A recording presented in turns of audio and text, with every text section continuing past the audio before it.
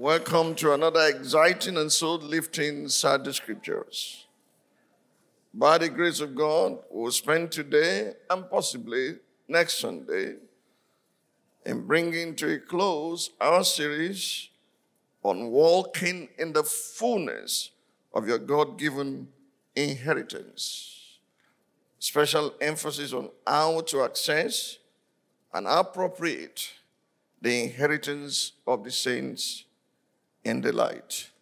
In today's teaching, we will focus on the preeminence of the Lord Jesus Christ in the church that he bought with his own blood.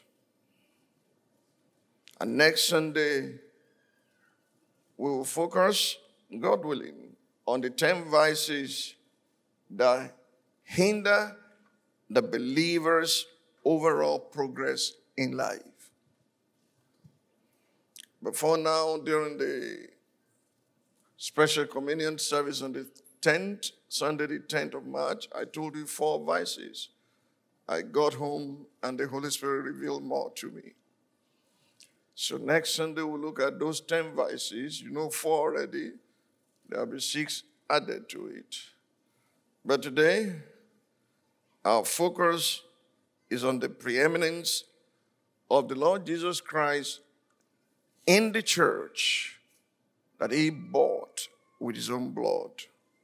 Let's establish that first and foremost. Acts 20, we'll start reading from verse 26.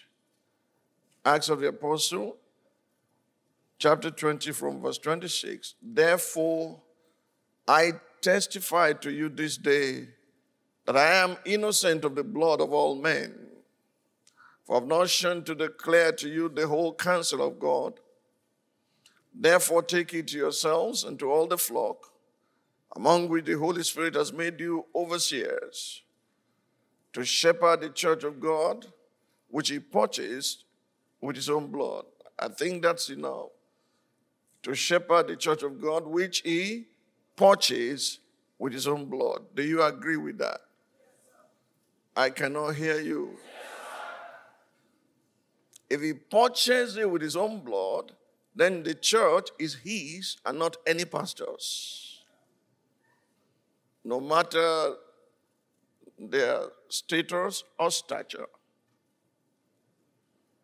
or ecumenical titles they wear, the church belongs to Jesus. Can I hear amen? Please turn your Bible with me to Colossians chapter 1. I'll read from verse 12 to 18. It reads, and I quote, "Giving thanks to the Father who has qualified us to be partakers of the inheritance of the saints in the light." If I were you, I would underline that because saints in the dark cannot access this inheritance. Inheritance is meant for the saints in the light. He has delivered us from the power of darkness and conveyed, the King James Version said, translated, conveyed us into the kingdom of the Son of his love, in whom we have redemption through his blood, the forgiveness of sins. He is the image of the invisible God, the firstborn over all creation. For by him all things were created that are in heaven, that are on earth, visible and invisible, whether thrones or dominions, or principalities or powers. All things were created through him and for him. And he is before all things, and in him all things consist. And he is the head of the body, the church, who is the beginning, the firstborn from the dead, that in all things he may have the preeminence. That in all things he may have the preeminence. The word may is very critical because you are going to find out that in many churches in the world today, Christ does not have the preeminence. Yet he bought the church with his own blood. that he may have the preeminence in all things. On Sunday, March 10, 2024, during the special evening communion service, I mentioned to you that in order for us to access and appropriate the inheritance of the saints in the light, God did three major things to make it possible for you and I to be able to access the inheritance of the saints in the light. God did three major things. Number one, he delivered us from the power of darkness. And if you have been a believer for a while, for some time now, and you still feel, or you still fear, beg your pardon, forces of darkness, your faith is questionable.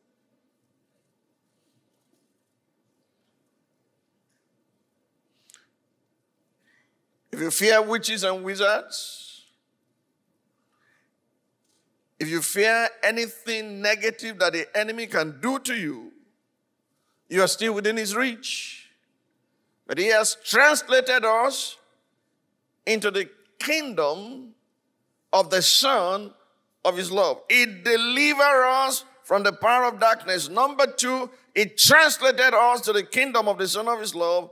And number three, he then qualified us for the inheritance of the saints in the light. Colossians chapter 1, 12 to 14 again. Colossians 1, 12 to 14, giving thanks unto the Father. Do you remember to thank him today for these three major things? You don't. You take it for granted. You just don't even know. Giving thanks unto the Father, which has made us meet to be partakers of the inheritance of the saints in light, who has delivered us from the power of darkness and has translated us into the kingdom of his dear Son, in whom we have redemption through his blood, even the forgiveness of sins. Do you still remember all these three things? Why did God do all that he had to do? To deliver us from the power of darkness, to translate us into the kingdom of the Son of his love, so that we may have access to the inheritance of the saints in the light. Why did he do all those things? God did what he did because he is light. And in him is no darkness at all. And if you have to have fellowship with him, we cannot walk in darkness. God is light, and in him is no darkness at all. So we cannot be his and be groping in the dark. 1 John chapter 1, 5 to 6. This is the message, not a message. This is their message, which we have heard from when? From him, and declared to you that God is light, and in him is no darkness at all. I'm bold to declare to you that if there's any trace of darkness in you, you are either ignorant or you are not his. If we say that we have fellowship with him and walk in darkness, we lie and do not practice the truth. As for us, the saints, not only did the Lord Jesus Christ declare that we are the light of the world, a city that is set on a hill that cannot be hidden, he also instructed us to let our light shine before men, that they may see our good works and glorify our Father who is in heaven. Matthew 5, 14 to 16. You are the light of the world, yes or no? Yes. Or your yes shows. Yes. You are the light of the world. A city that is set on a hill cannot be hidden. Nor do they light a lamp and put it under a basket, but on a lampstand, and it gives light to all who are in the house. Just as people can smell your fragrance, they can also see your light. let your light so shine before men that they may see your good works and glorify your Father in heaven. People of God, the only way we can operate as a light of the word is to follow the Lord and walk in his light so that we can become the sons of light. If you're not following the Lord and walking in his light, you cannot become the sons of light. If it's convenient for you one day to walk in light, another day to try darkness, you cannot be his. John 12, verses 35 and 36. John 12, 35 and 36. Then Jesus said to them, a little while longer, the light is with you. Jesus himself said, for as long as I'm in the word, I am the light of the world. Then he turned to you and said, you are the light of the world. A little while longer, the light is with you. Walk while you have the light, lest darkness overtake you. He who walks in darkness does not know where he is going. While you have the light, believe in the light, that you may become sons of light. This thing Jesus spoke and departed and was hidden from them. God is light, in him there is no darkness at all. Jesus Christ himself says, for as long as I'm in the world, I'm the light of the world. Then he says, you are the light of the world. Now this is one reason, just in case you don't know, why the word of God describes God as the Father of lights. The Father of lights. Jesus is light. You are light. So he is the Father of lights, in whom there is no variableness, neither the shadow of turning. I've explained that passage to you, Mrs. B's favorite passage. If you ask Mrs. B to pray, in those days she has only one prayer, or she had. Father, we thank you. The next thing you will hear is, you are the Father of lights, in whom there is no variableness, neither the shadow of turning. And I had to come to church to illustrate it to you that in the days of James, who wrote that passage in James 1:17, there was no wristwatch like you wear, no clock on the wall. They only used sundial to determine what time is in the day. It is an erect rod that they put on the ground, waiting for the movement of the sun. When the sun casts shadow to the left, they know it's 9 a.m. When the sun casts shadow to the right, they know it's 3 p.m.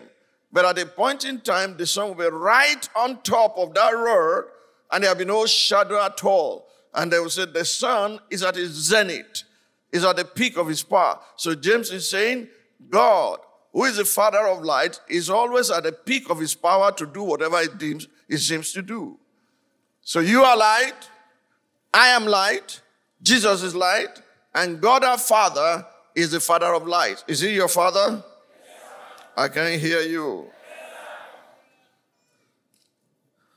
Matthew 5:14 again. I will repeat everything that I've said so that it gets into you.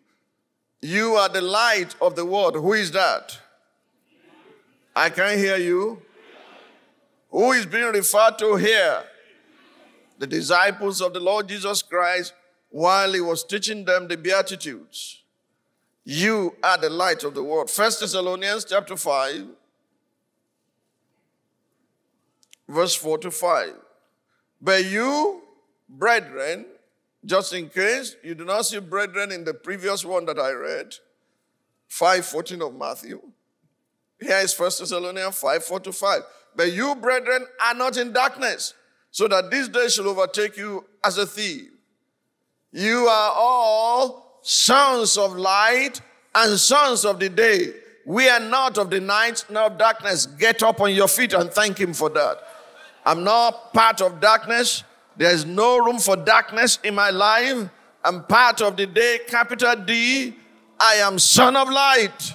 There's no darkness whatsoever in my life, and there's no room for darkness in my environment, in my family, in this ministry, in the name of Jesus. Every trace of darkness, in the name of the one who said, let there be light, we flush you out this day. in the mighty name of Jesus, from the lives, from the families, from the homes of God's people. Let there be light in the name of Jesus Christ. You are the light of the world. You are sons of light. You are not of the darkness, and darkness is not in you. Thank you, Father, in Jesus' mighty name. Who are the sons of light here? Let me hear you praise the Lord. You may be seated. Who is the one that gives us that light? You need to read that in John chapter 1. He is the light that lights every man. Every man. If something is covering your darkness, it's because you have not seen that light. It's a light that lights everyone that comes into the world. John chapter 8, verse number 12. Or let me begin from John chapter 1, then I'll go to verse 8. John chapter 1, verse 4. Let me begin from the beginning. John chapter 1, verse 1. In the beginning was the Word, and the Word was with God, and the Word was God. It was in the beginning with God. All things were made through him, and without him nothing was made that was made. In him was life, and the life was the light of men. And the light shines in the darkness, and the darkness did not comprehend it. There was a man sent from God, whose name was John. This man came for a witness, to bear witness of the light, that all through him I believe. It was not that light, John wasn't that light, but was sent to bear witness of that light. That was the true light, which gives light to every man coming into the world. Every man coming into the world, it gives that light to them. But if you are born into dark areas, darkness covers you. But the day comes when someone will say, let there be light. And will begin to say, the light of the word. As Reverend Emmanuel Alabi stood on the podium on September 24, 1974, and declared, Jesus is the light of the world. The pillar of light I saw 10 years previous was standing behind him. Illumination came to me, inspiration came to me, life came to me. From that day, darkness has no control over my life again. I pray somebody will hear the word today, and that light will penetrate inside your spirit and soul in the mighty name of Jesus. Now, John chapter 8, verse 12. And Jesus spoke to them again, saying, I am the light of the world. He who follows me shall not walk in darkness, but have the light of life. And James 1:17 now crowns it all. Every good gift and every perfect gift is from above and comes down from the Father of lights, with whom there is no variation or shadow of turning. To crown it all, as a light of the world, God has also predestined us to be conformed to the image of his Son, who himself is the true image of the invisible God. I hope you are listening. This is like a systematic delivery of God's word on you being light, he being light, and we having fellowship with light and not darkness. God predestined you and I to be conformed to the image of his Son, and his Son is the true image of the invisible God. So if I give birth to his Son who doesn't look like me in any shape or form, we need DNA. Hello. If I give birth to a child who does not look like me in any shape or form, it's likely not mine. If you are his DNA is light. You cannot be darkness. Jesus is the express image of the invisible God, and God has predestined you to be conformed to that image. It cannot be less than what Jesus carries. Romans 8, 28 to 32. And we know that all things work together for good. Underline that because we are going somewhere major. We know that all things work together for good to those who love God, to those who are the called according to his purpose, for whom he foreknew before you were formed in your mother's womb, before I was formed in my mother's womb, whom he foreknew, he also predestined to be conformed to the image of his Son, that he might be the firstborn among many brethren. Now, a practical example is when Judas Iscariot led people to come and arrest Jesus. They could not distinguish Jesus from the rest of the apostles. They looked exactly like him, that Jesus said, don't worry yourself, I know him well. The one I kiss is the one. He didn't kiss Peter. He didn't kiss James. He didn't kiss John.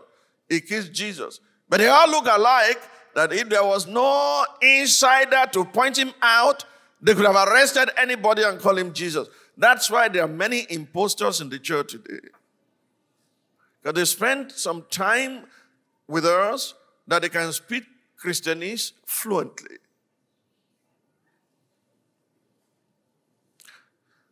Moreover, whom he predestined to be conformed to the image of the firstborn, this he also called. Whom he called, this he also justified. And whom he justified, this he also glorified. Hebrews chapter 1, verse 1 to 4. God, who at various times and in various ways spoke in time past to the fathers by the prophets, has in this last day spoken to us by who? By his Son. So if his Son is not speaking through a prophet, don't listen to the prophet. They have ways and means of controlling people. They are soothsayers and they are smooth talkers. They know what will please you and they say it. But if you cannot discern the voice of Jesus in any person, don't take what they're saying serious.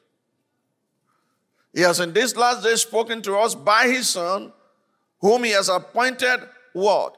Heir of all things, through whom he also made the worlds, the ages, the aeons, who being the brightness of his glory and the express image of his person, and upholding all things by the word of his power, when he had by himself purged our sins, sat down because he has finished his job at the right hand of the majesty on high, having become so much better than the angels, and as he has by inheritance obtained a more excellent name than they. So if you still go to churches where they are saying Angel Gabriel, Angel Michael, Angel Chilen, and all the angels whose names are not in the Bible, something is wrong with your brain. Angels are ministering spirits sent to minister to the heirs of salvation. They cannot be worshipped. They will not take worship from any man. When John in the book of Revelation, the island of Patmos, fell down to worship, he said, don't do that. Worship God only.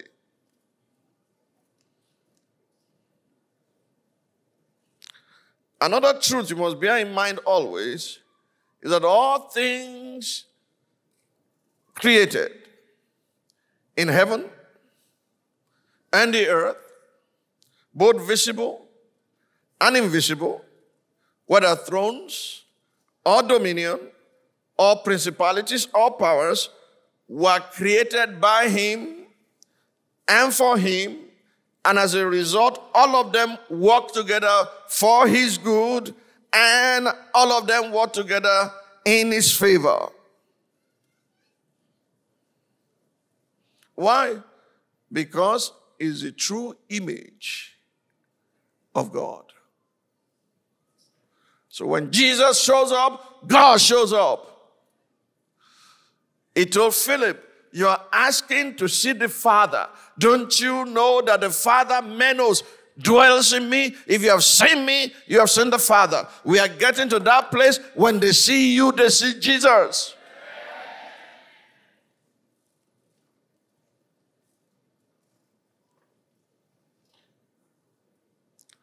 a classmate of mine in the Nigerian law school, whose name I could not remember, whose face I did not recognize, called me from the blues because I posted something on that platform greeting everyone happy Easter. So he got my number.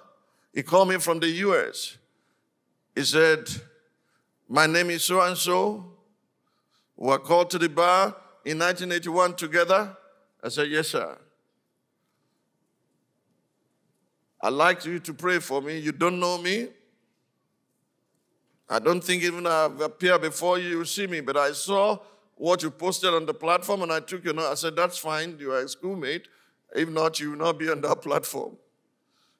He said, my daughter died last year and I'm being diagnosed with some terrible disease right now. I'm in the US. The diagnosis is not good, but I know you can pray for me and I will receive my healing. I paused. I said, send your name and I'll pray for you. And he sent his name immediately. I checked it, that name was on the platform. And I prayed for him. And you are going to join me to pray for him. Why would he call me to pray for him?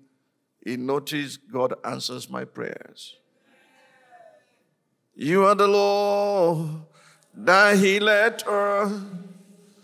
You are the Lord our healer. You sent your word and healed our disease. You are the Lord, Father. You are the Lord. You are the Lord. You are the Lord. Oh, yes, Lord. That healed him. You are the Lord. You are the Lord. Our healer. You sent your word. And you heal his disease right now in the name of Jesus. Hey, Lord. You are the Lord. This day, Father, I present your son, your servant, who approached me. I present him before you. Let your healing touch hit him in the area of that disease in the name of Jesus. Be healed in Jesus' mighty name. Thank you, Father. In Jesus' mighty name we pray. You may be seated. I think during the vigil I shared the testimony of one of my daughters with you. She has a neighbor who had suffered stroke before. And someone began to bang her door. Her mother answered and said, what is the matter? She was told what was happening next door. And the mother said in her heart, my daughter had been fasting and praying for some days now.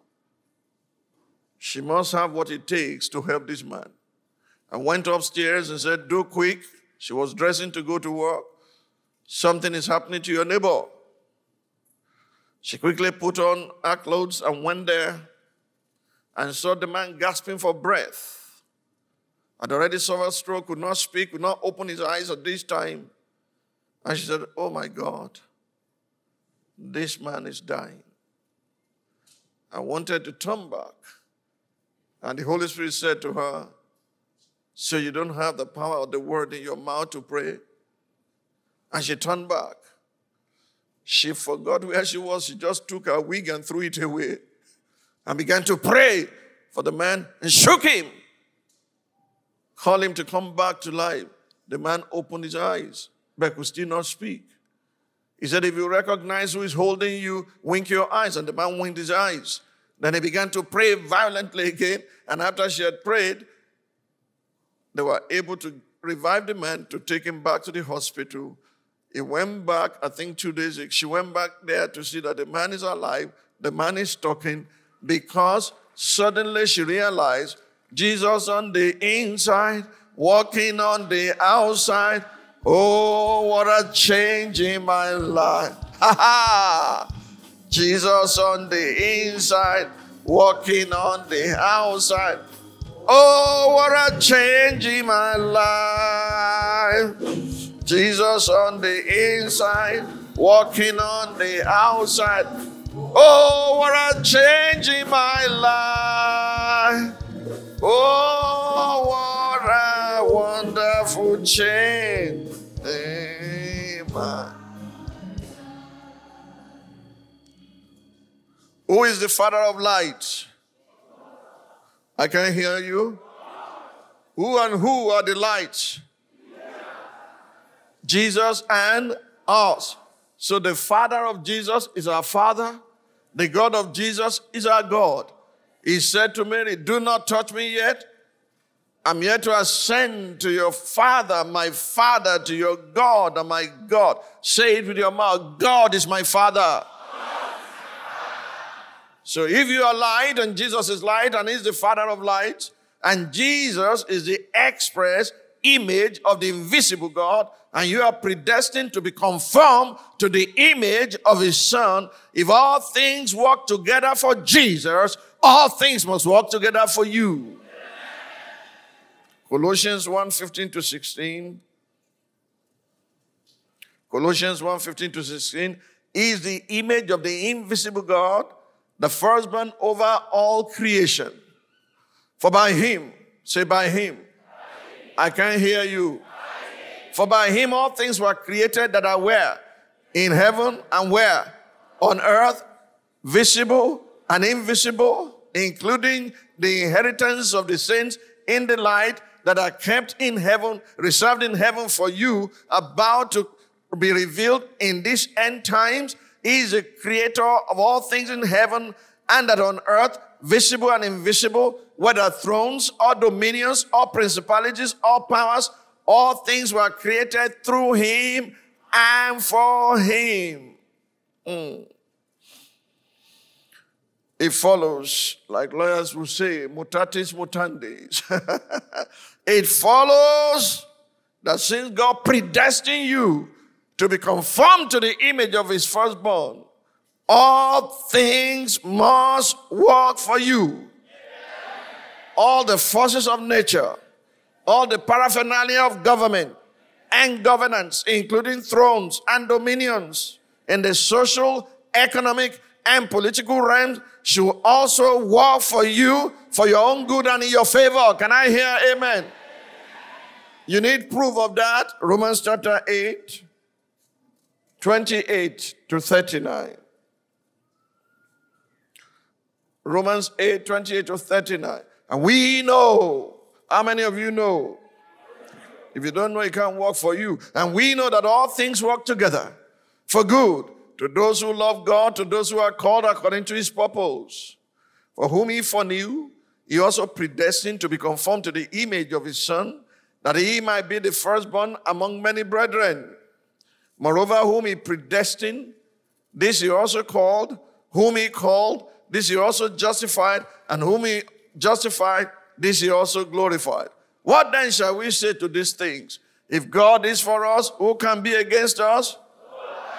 I can't hear you. If God be for us, who can be against us? They will give you the list of everyone who cannot be against you. Let's go. He who did not spare his own Son, but delivered him up for us all, how shall not with him also freely give us all things? The problem is, it has to be with him. He's willing to freely give you all things, but it must be with him. He's the total package. If it's without him, everything you have will destroy you. Who shall bring a charge against God's elect? It is God who justifies. Who is he who condemns? It is Christ who died and furthermore is also risen, who is even at the right hand of God, who also makes intercession for us. He won't shake me for me. Jesus will for me. He will I can't hear you. No matter your stature, man of God, your curse, causeless cannot come. Why? Because Jesus is making intercession for me. The Holy Spirit is making intercession for me. 2/3 of Godhead are making intercession for me. And you there with your dirty mouth place a curse. Who shall separate us from the love of Christ? Shall tribulation? Somebody answer. No. Distress? No. Persecution? No. Famine? No. Whether global or local? No. Nakedness? No. Peril? No. Or sword? No. Okay, let's go further. As it is written, for your sake we are killed all day long, we are counted as sheep for the slaughter. Yet in all these things, this is not the church I'm pastoring. In all these things, we are more than I can't hear you. In all these things, we are more than conquerors. Maybe you don't understand. When a world boxing champion will go to the ring and he will fight and they will give him a belt and a check, he is a conqueror. He will get home, give the belt to his wife, and give the check to his wife. She is more than conqueror. Jesus is the one that conquered. We are the one more than conqueror. Oluwagbo go follow me. In all these things, we are more than conquerors through him who loved us. You may be seated again. For I am persuaded. Are you? Let every man be persuaded fully in his heart. For I am persuaded that neither death, nor life, nor angels, nor principalities, nor powers, nor things present, nor things to come, nor height, nor depth, nor any other created thing shall be able to separate us from the love of God, which is in Christ Jesus our Lord. If God be for us, who can be against us? Yes, in all these things, we are more than conquerors. If you believe all that I've said so far, as I'm building precept upon precept, precept upon precept, line upon line, line upon line, a little here, a little there, you accept God is light. I want a resounding yes. You accept Jesus is the light of the world. You accept Jesus is the one that lights every man that comes into this world. You accept that you are sons of light. You accept that God is the Father of light. If God is your Father, why do you go about like you are an orphan? The spirit of Abba Father is on the inside of you. God is your Father. I became conscious of him at a tender age because I had no natural father. God is my Father, and he has been so faithful. Okay, God is my Father, right? So I must look like him. In order to look like him, he sent his only begotten Son, so I can behold him and look like him. Behold, what manner of love the Father has bestowed upon us, that we should be called the sons of God. It does not yet appear what we should look like, but when we see him, we will be like him. Have you seen Jesus? Wait for the apostolic summit. Have you seen Jesus? I don't think so. Have you seen Jesus? If you have seen Jesus, you cannot be the same again. Everyone that keeps his hope in himself purifies himself even as he is pure. He sent his only begotten Son here. He is the image, express image of the invisible God, and you are predestined to be conformed to that image. And because it's the image of the invisible God, everything lines up for him because he created them. And therefore, everything must line up for you. Nothing can work against you. You must walk in the revelation of this light and stop crying and stop doubting and stop complaining. You must walk in the light of this revelation that God is my Father. He will take care of me in rain, in thunder, in storm, in famine, in circumstances, whether negative or positive, all things will line up for me. Question, why are they not working?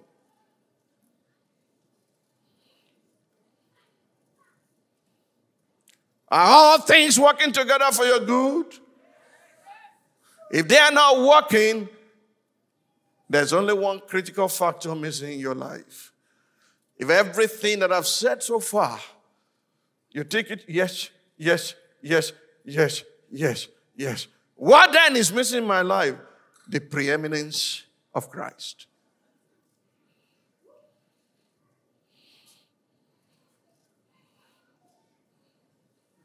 Colossians 1:16-18. For by him all things were created that are in heaven and that are on earth, visible and invisible, whether thrones or dominions, or principalities or powers, all things were created through him and for him. And he is before all things, and in him all things consist. And he is the head of the body, the church, who is the beginning, the firstborn from the dead, that in all things, see, the word was carefully chosen, that in all things he may. If it's automatic, it would have put, he must have the preeminence. Because your will is involved in what and who has preeminence in your life. Dear brothers and sisters, it is the preeminence of Christ in the church and in our lives that gives us unhindered access to the inheritance of the saints in the light. Please listen to me attentively as I define the lofty word preeminence. What does it mean? What does preeminence? What does it mean? It means the highest place of ascendancy. It means above all, overall, surpassing all, to the point that nothing and no one else can come close. Highest place of ascendancy, above all, overall, surpassing all, to the point that nothing and no one else can come close. So when we say Jesus is preeminent, that means he is first in everything. First in importance, first in honor, first in exaltation. God saved my daughter Fisayo. God saved her yesterday, saved her yesterday, only yesterday. I was trying to eat breakfast, getting ready to go and join the warriors of righteousness in the battlefield for the souls of men. And she got up, dressed up. Where are you going? I'm going to VI. I like to do my pedicure. Pedi what? She said, Dad, I went to church yesterday. I said, I don't care. Pedi, what are you going to do? In VI, you can protect yourself when you get into the car till you get there. She sat down and said, I will go with you. And when we finished all things, how joyful I was. As I was sweating, she went to get cold Coke for me and said, Dad, you need this. I opened it and I looked at her again. Along your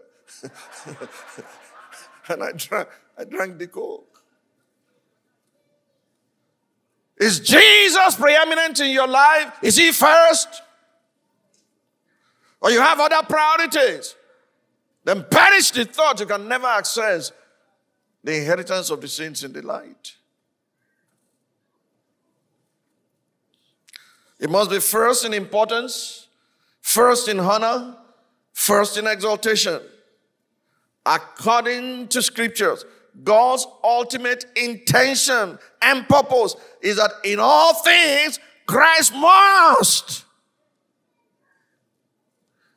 Not Christ may. Christ must have preeminence.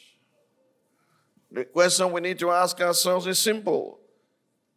Is Jesus the preeminent one in your life, in your home, in your business, in your ministry, in your family?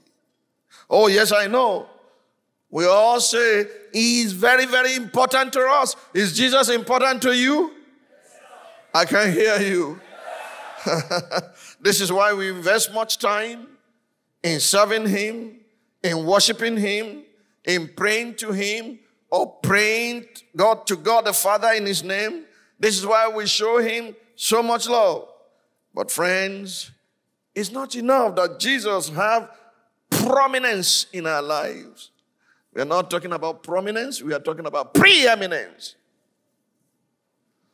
For many of you, Jesus is prominent in your life. That's why you're here this morning. But it's his word, the final authority in your life.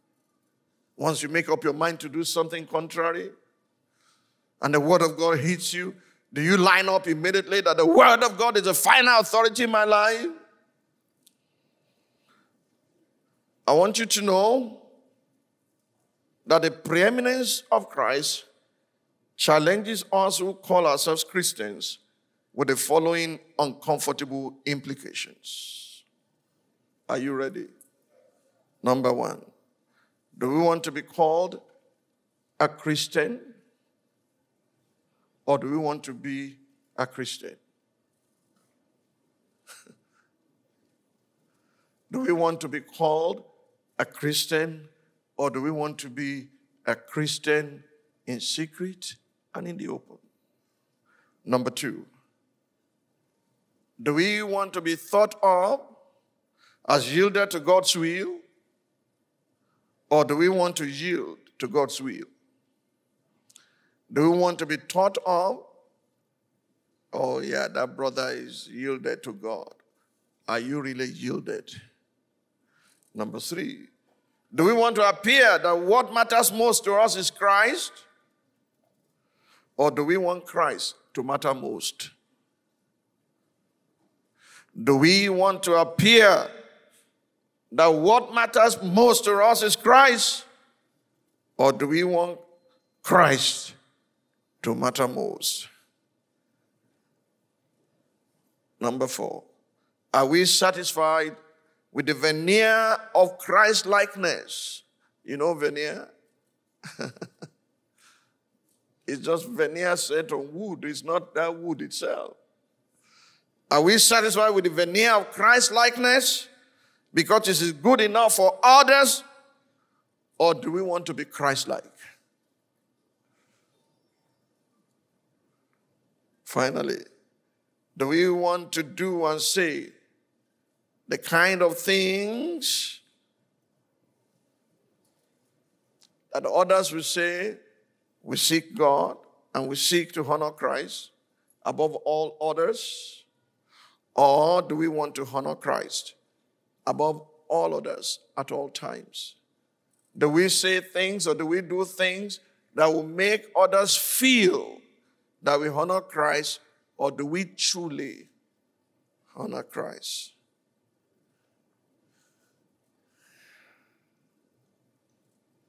I pray this word today will minister to you, that you now wear the veneer of Christ-likeness, that you will truly be Christ-like.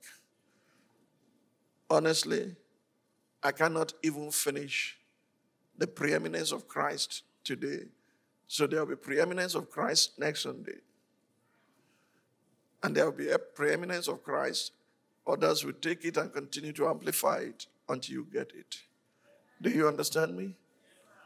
Because we are going to look in the Bible and see those who love to have preeminence in the church, like Diotrephes. I need to decode that for you so that you know in many circles in the world today called the church, the occult is presiding over the affairs of men. They are Diotrephes, and you're going to understand fully. I want you to rise up on your feet.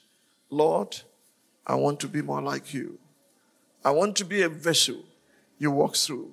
You must have the preeminence in my life. Lord, I want to be more. Lord Jesus.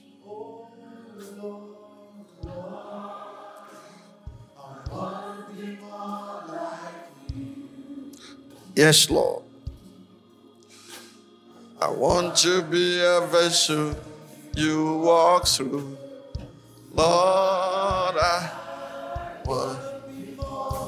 Is that your prayer this morning? Lift Jesus up. Oh Lord, I want to be more like you. Oh yes, Lord. Lord, I want to be more like you. Hey, yes, Lord. I want to be a vessel you walk through. Lord, I want to be more like you. 1985, I started building my first house at the campground of Redeemed Christian Church of God. We have gotten to the roof level, and the builder was coming on Monday to collect 15,000 naira for the roof as agreed. I'd gotten the money ready for him to come on Monday. On Friday, I was in my little prayer room praying, and the Holy Spirit said, give all that money to the church. I brought out scripture. If any man is building his house, is not able to complete it, he's a fool. Lord, I started, I will finish. This 15,000 naira is meant for the roof. You said it will start, we should finish.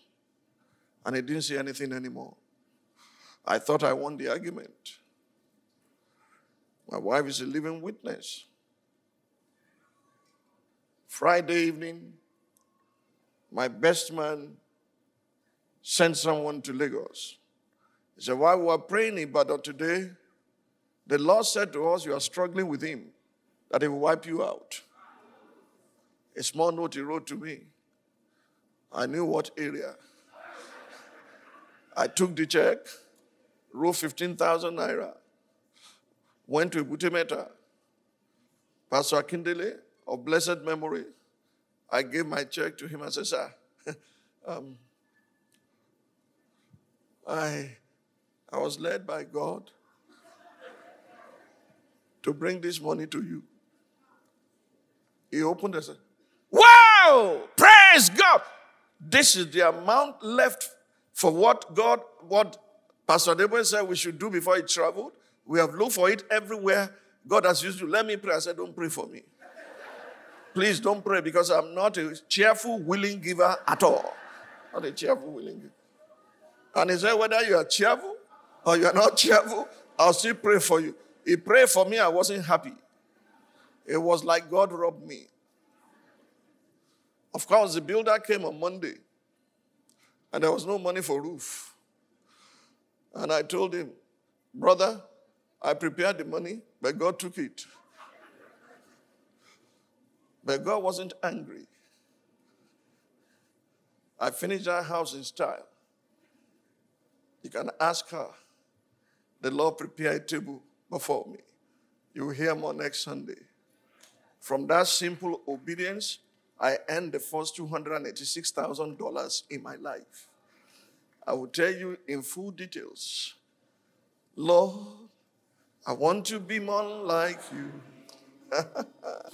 Oh, Lord, Lord, I want to be more like you. I want to be a vessel you walk through. I want to be a vessel you walk through. Lord, I want to be more like you. Hear this and take it away with you. You can have access to all of his if he doesn't have access to all of you.